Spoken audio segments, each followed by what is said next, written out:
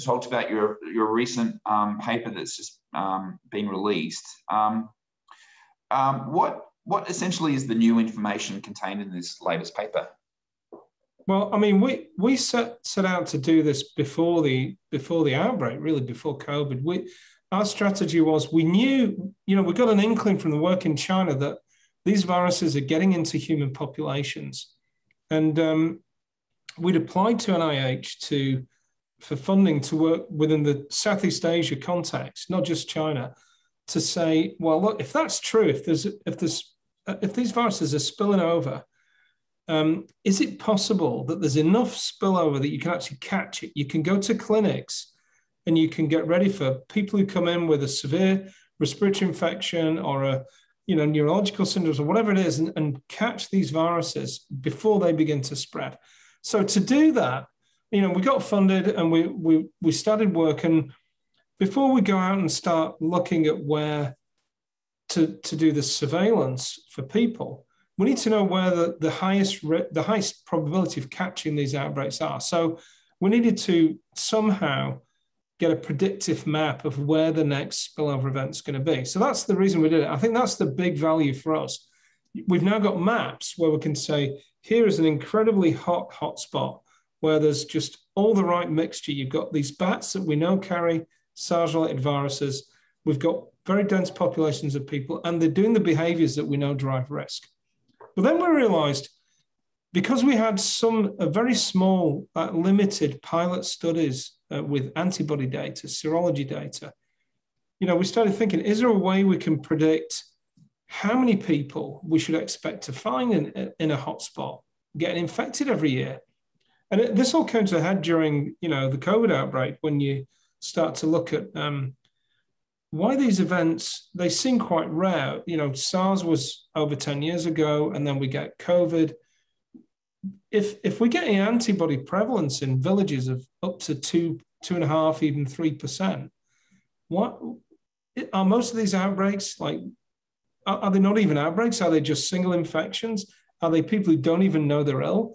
And can we find out where those cases are and start looking at it? So we then work with the antibody data and try to extrapolate.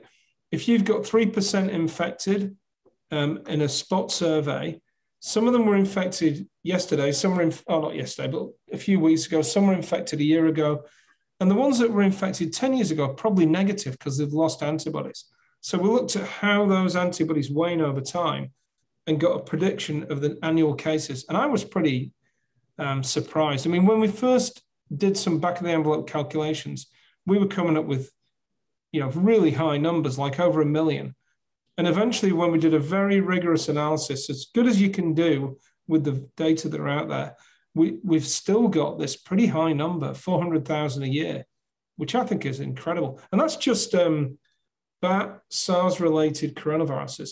That doesn't even include the alpha coronaviruses or paramyxoviruses that bats carry. And we know that in Asia, in Southeast Asia, bats have filoviruses because we've seen antibodies to those in people too. So there's a lot more going on. Henipaviruses. Yeah, henipavirus. I mean, what I find fascinating, and it really, to me, as a scientist, you're supposed to get fascinated by this and get excited by this. But on the other hand, it's deadly. And it's just incredible to me that we've seen what COVID can do. And yet right now, today, somebody out there in Southeast Asia has just been infected by a bat coronavirus that's different to SARS-CoV-2. It's probably not going to be harmful, but maybe it is. Maybe it's even more lethal. Maybe it's the Delta-like variant that can spread more quickly and cause death. Maybe it's a virus that actually kills young people as well as old people. Because, SARS-CoV-2 is devastating, but there could be worse out there. And that's what, it keeps me awake at night, and it keeps me driving to do this work and get on the ground and do it.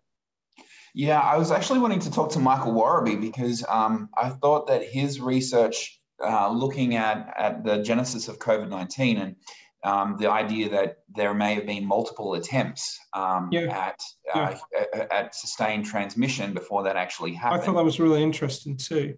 every single emerging disease that we look at, it turns out we either missed cases that were there before, sometimes they've been happening over and over again, or there've been multiple outbreaks that somehow we managed to avoid them becoming pandemics. So you think about HIV as the classic case.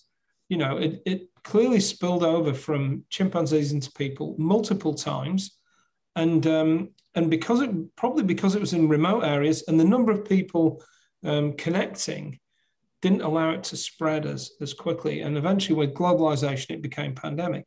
And another really pretty shocking example is Nipah virus. When we started working on Nipah in Malaysia after the outbreak in 1999, we started hearing about what were called unusual measles, aberrant measles virus outbreaks in India, in West Bengal, which is on the border of Bangladesh. And I spoke with folks at CDC, because I worked at CDC for a short period of time, and they told me, oh yeah, that's Nipah. Everyone knows it's Nipah. We all know that the samples have been tested and they're positive for Nipah, but it's too sensitive to make public right now. And sure enough, in the end, it was shown to be Nipah. So we started working in Bangladesh, where there were a few cases here and there of Nipah virus at the time, in the early 2000s. And we set up syndromic surveillance in hospitals.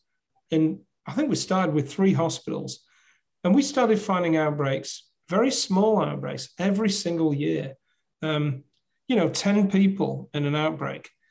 And working with Steve Luby at the Diarrheal Disease Center there, he did really good epidemiology, and a few others who were working on that. Emily Gurley. What they showed was that it wasn't just a single case, it was people then infecting others. And we even saw chains of about 5 chains of transmission. So viruses, we kind of anthropomorphize and say viruses are trying to spill over, but, they're not. They're just being shed by bats over and over again into the environment. We know that about 5% of the rhinolophus bats that carry SARS-related coronaviruses, about 5% are positive. There are tens of millions of bats across the countryside. So that's hundreds of thousands of bats flying out every night, defecating, urinating on us, on our doorstep, on our door handles, on our food, on our clothes, and we wipe it and we rub our face and we're infected. So to me, it's quite incredible. It feels like they're trying to emerge, but no, they're just being shed. It's like they're raining on us, and people are getting infected, and they're getting infected at a pretty high rate. These aren't just exposure to a virus. For a person to produce IgG antibody, they need to have been infected. The virus needs to have replicated in the body. I don't know. I think the other big mystery that people need to really start looking at is what's the rate of infection versus how many times these become small outbreaks.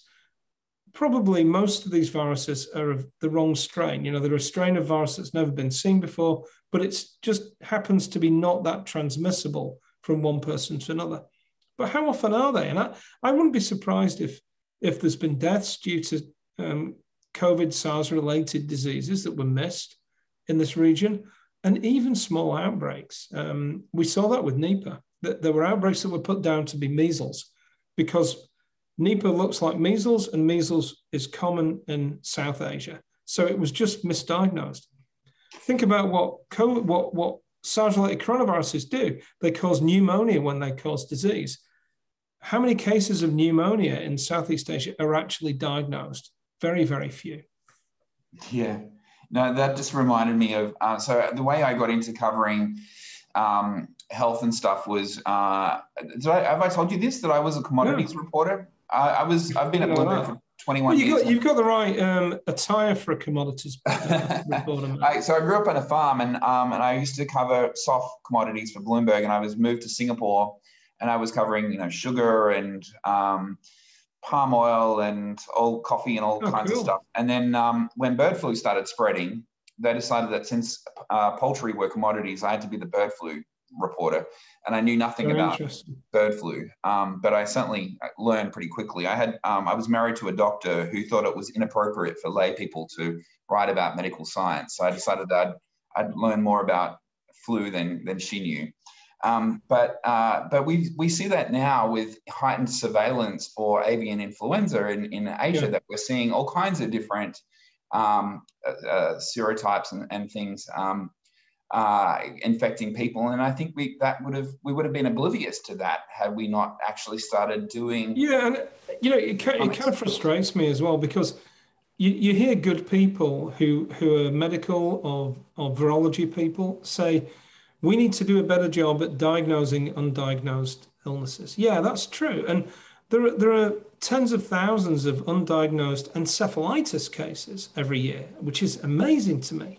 But we also need to do a better job at going into communities and talking to people, asking them what behavior they do, and then taking samples from them and seeing what viruses they've been infected by. Not just whether it caused an outbreak. Let's get a handle on spillover, how frequent it is, and what causes it. Because it may turn out that for many of these viruses, there's a very specific sector of the population that's highly exposed. It might be people who live in a certain hotspot.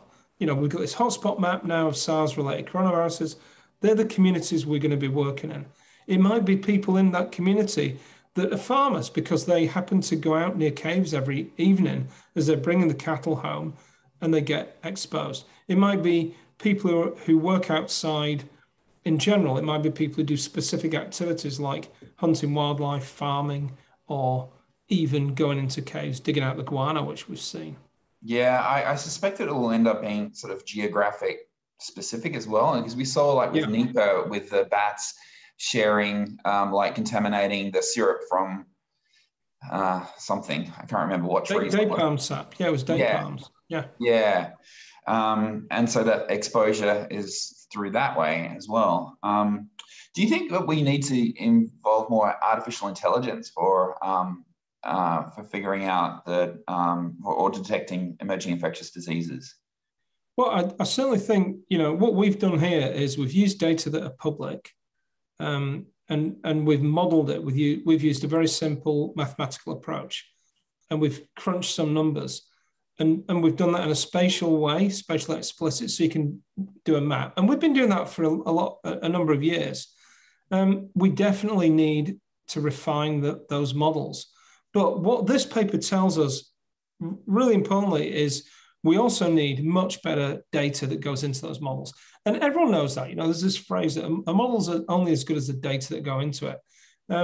So what we've been doing at EcoHealth is we do the modeling and the analytics, but we also get on the ground and collect the data. And we work with countries where we know it's a high risk of new diseases and try and encourage them to collect data too.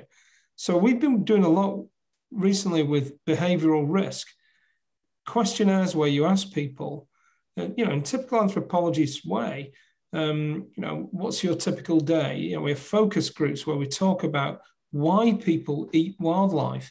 What are the cultural reasons and drivers of that? And then we do surveys and find out how many people, what age groups, are they young or old? Are they rich or poor? And the reason we do all that is because, first of all, you get better information for these models, so we can now model a community. And then secondly, you can start to design strategies to actually stop them getting infected, because this is all about human behavior at some point. We know that these things come from bats. So there's an exposure from bats that some of it is unavoidable. If you live near a bat cave, you're going to get exposed. But if you're hunting wildlife, if you're visiting markets that sell live animals, you're going to be at higher risk. How are we going to break that chain? Because this is something that's ingrained in thousands of years of culture. And you don't do it by banning it. And we know China's closed down the wildlife farms. Most of them probably, at least we've been told, and I've heard from some of those farmers that they're closed down. But how long for? And is it pushing it underground, or, how much is still going on? Because we know in rural areas, these habits are ancient. Yeah, no, exactly. I wanted to tell you a little bit about our reporting on that. But I wanted to ask you, before I do that, why is southern China very well sampled versus Laos, Myanmar, Cambodia, Vietnam. There seems to be an undersampling in those areas. What's the sort of impediment to doing the sorts of sampling Yeah, that's being I done? really think that China had SARS. We know that SARS emerged in China. And after SARS, there was a big push to not let that happen again. So there was a massive expansion of basically influenza surveillance, respiratory disease surveillance, a whole series of syndromic approaches. They expanded the provincial CDCs. Some cities, like Guangdong, has a CDC, and the federal CDC. So they did a lot to try and prevent that happening again. And one of the things they did was promote and encourage research on bat coronaviruses. We did a lot too. We focused a lot of our work in China because we knew it was a hotspot, and we were lucky enough to find bats in Yunnan that had very closely related viruses to SARS. But yeah, absolutely. Some of the, as we go back now to look at our findings, you're kind of kicking yourself because, like RATG13 is, I can't remember, but if you look at the ones that are closest to SARS-CoV-2, RMYN02, RATG13, and there's a couple of others, they're within tens to 100 miles of the borders of Vietnam, Myanmar, and Laos. And the sampling there has been much, much less. So China's a wealthier country for sure. They've got the infrastructure, they've got the scientists, they've got a very strong community of scientists who are eager to publish papers in international journals. And that's been developing over the past 30 years to the point now where they're out there. They've got their own journals that are competing at an international level. So that drove a lot of research as well. And it's easier to do research in your own country. That's the truth of it. So I think that's the explanation. But yeah, it's a real shame. We need to get into those countries. And that's why we're now working in countries adjacent to southern China. Are those countries sort of willing, or is it a case of we don't want to find anything bad in our backyard? Well, I'll tell you what, those countries are on lockdown. That's part of the problem. I mean, my phone call just now was to Malaysia, and they've been on lockdown like your Melbourne lockdown, but the street is blocked. Your street has a block at the end of it with guards. And they've just released the block on one of the streets that one of our collaborators works on. So it's really hard to do field work right now. I don't think there's any. I think governments are really interested in this. They want to know what the risk is and they want to protect against it.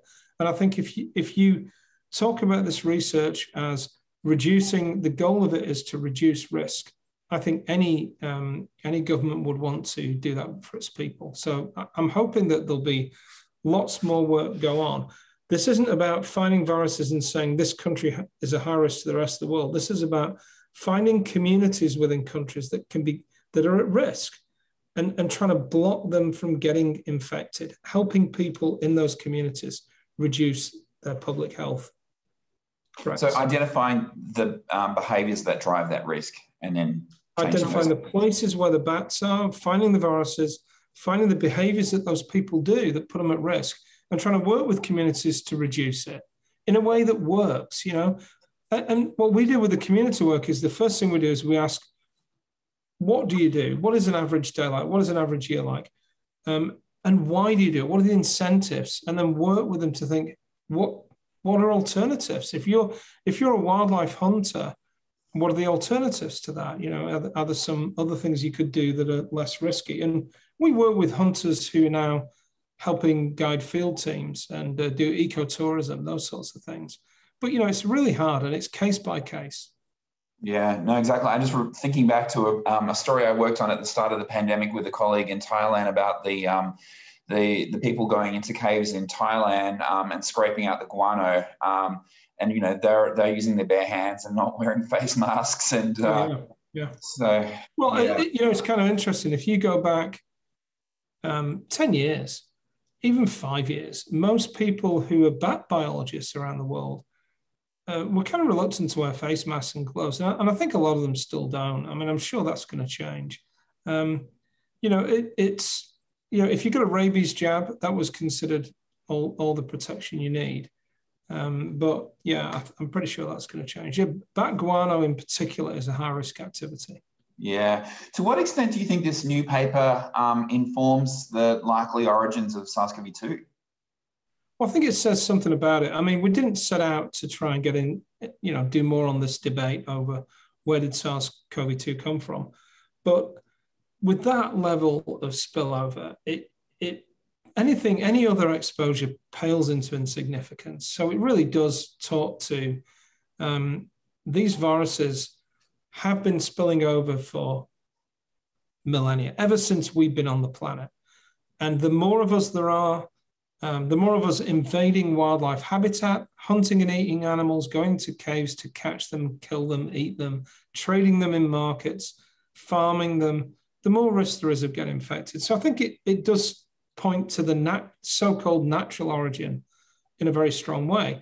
I mean, you could do a numbers game on this. I'm sure that the lab leaker folks are going to say, well, of course, yes, there is spillover going on. And one of the spillover risks is lab researchers going into bat caves collecting bats. Well, correct. Of course, there's a risk to that. But the difference between the exposures we're looking at in this paper and the lab or field research that goes on in virology is people tend to wear PPE when they're working with animals or viruses. And there are very few people that are actually doing that compared to this millions of exposure. I mean, I think I'm going to forget the number, but I'm just going to pull it up because the number struck me as incredible.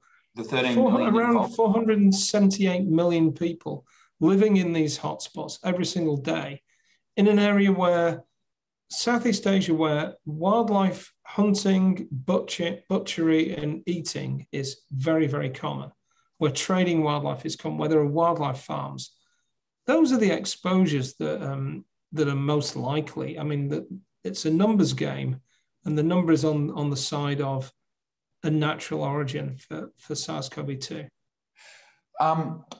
Do you think that the zoonotic spillover events are direct from bats to humans, or do you think it's mostly bats to intermediate species to humans? How do you think the pathway is going? Yeah, I mean, that's a good question, because what we look at here is really bat to human contact. And we don't have enough data to really get into the idea of an intermediate host. We don't know where they are. I mean, there are no maps of wildlife farms that breed raccoon dogs. There are no numbers, annual production, or how many people work there. We know there were 14 million people working in the wildlife farms in China. I do think that the intermediate host is a high risk pathway for sure, but I think it adds to this direct transmission way. We know that some of the viruses we were working on and we found closely related to SARS were able to infect human cells in the lab. We know now famously that they were able to infect mice with human ACE2 receptors and cause clinical disease in those mice. So I think that a direct exposure is still highly likely to be driving a lot of these cases. For instance, in the small number of positives we found on those pilot studies, not all of them were hunting and eating wildlife. A lot of them didn't report any of that behavior. So more work needs to be done. And I think that is something else the paper points out, exactly the type of work that needs to be done. Can you tell me what work does need to be done?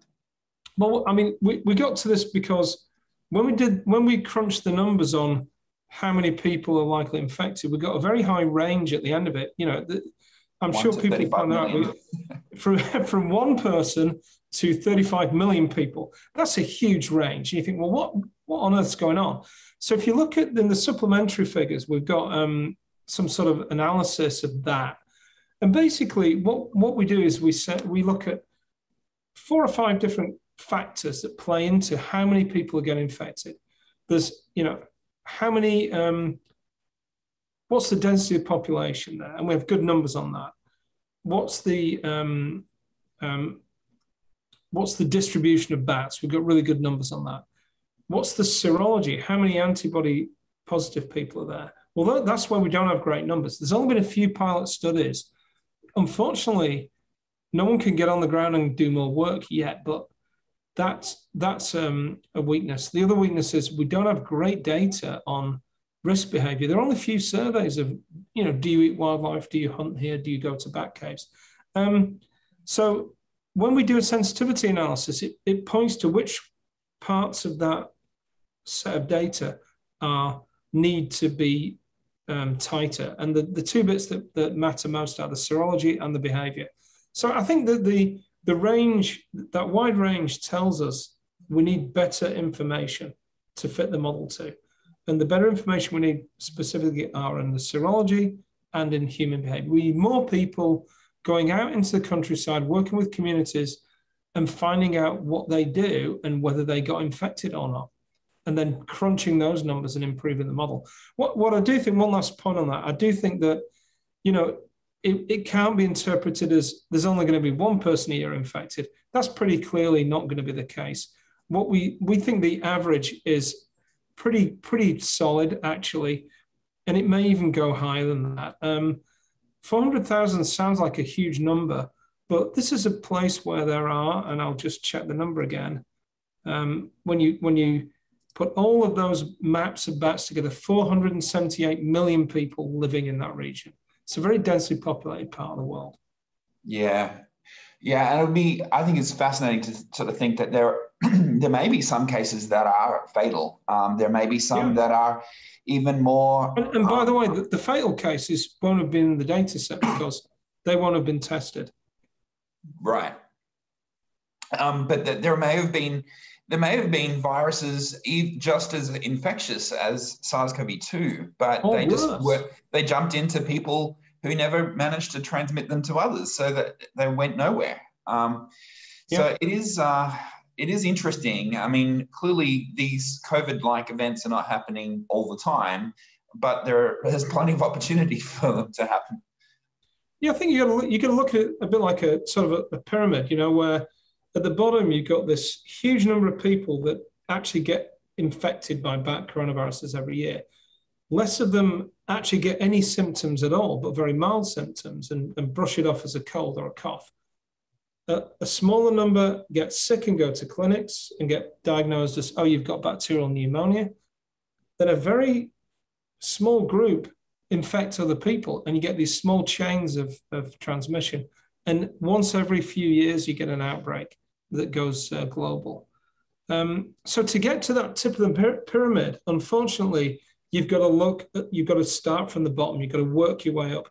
You've got to find out who's getting exposed and infected. What are they doing that allows them? Out of those, you've got to look for evidence of sickness. You've got to go to clinics and look for evidence of outbreaks and stop those outbreaks. And if you can stop this at the level of individual infections, you've got a much higher chance of stopping the next pandemic than what our current strategy is. And this, this gets to the really big picture. Our current strategy for the next COVID is, don't worry, we've got vaccines and we've got some therapeutics. So if another one emerges, hopefully we can redesign them and adapt them to the new virus. What if we can't? What we saw with this virus is it was sufficiently different to SARS that we didn't have the tools to deal with it. We didn't have the vaccines and drugs. What if another one emerges in 5 years that's 30% different, another bat coronavirus? We need to be smarter than that. We can't be just waiting for these things to happen, hoping we're going to get a vaccine. And while we wait for the vaccine 12 months, hundreds of thousands of people die. That's not a strategy. That's not a tactic. Yeah. I was just going to ask one last question before I turn off the recording. And it's to do with the work that you were doing prior to COVID with the Wuhan Institute of Virology. There was the paper that was published in October, I think, of 2019, looking at it was that pilot serology study showing that a very small fraction of people were positive for coronavirus antibodies. I think, I can't remember now. What was that? Sorry. 2015 or 2016, yeah. I thought it was 20. I actually texted Wong you et al. The paper. Oh no! Oh, you're talking about the human animal interactions and bat coronavirus, rural residents in southern China. Published in online November 9th, 2019. Yes. So that to me, obviously this work that you were doing was in trying to understand this risk. And this is work that you've been doing for a very long time. And I think that sort of helps understand, your the reason for why you've been so outspoken on this issue, because you've been talking about this for really since SARS, haven't you? I have been talking about it since SARS. No, you're right. I mean, I am outspoken about it because I'm speaking the truth. And as a scientist, you need to speak the truth to the public. You're paid by the public largely to do this work. You need to give back. And giving back is telling them what you found. And if they don't like the news, sorry, that's what we've got to do. And we knew after SARS that there was a clear and present danger of another pandemic. China knew that. And we worked with them to find out where it's going to come from and which people are going to get it first. And are these viruses still out there? We found they were out there. We found they could infect human cells. We found there was a huge diversity of them. We even found, not our group, but Jung Lee's group, even found some that turn out to be the closest relative of SARS-CoV-2 in a mine where people died, because that's exactly what you should do. If there's a cluster of cases of pneumonia in some miners where probably there are bats, you want to go to that cave, look for bats, try and find the virus that may have killed them. And if you find it, you publish it straight away. So we've been doing this, and I've been speaking as often as I can about it. I've forgotten about the quote actually, but it resurfaced again from 60 Minutes in 2004. It was a long, long time ago, 2004, where I said I was, what keeps me awake at night is another SARS-like virus that could this time spread globally, wiping out people as it goes. Well, we've got that.